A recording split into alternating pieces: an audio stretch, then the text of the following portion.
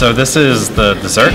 So the dessert out of the three was the most sort of interpreted, I guess, because strictly like most desserts would just be sort of just a plate of fruit for the most part. So this is based on a Peruvian dessert called Suspiro de Limeña, which means the sigh of the woman from Lima.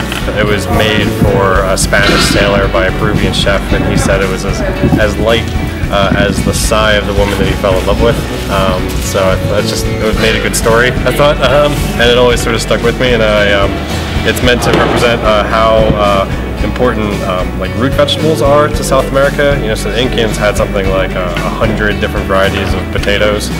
So there is a smoked potato ganache made with like unadulterated, very beautiful Ecuadorian chocolate, and then a molasses that was made from wood-fired sweet potatoes that were then just cooked down to make the sugar.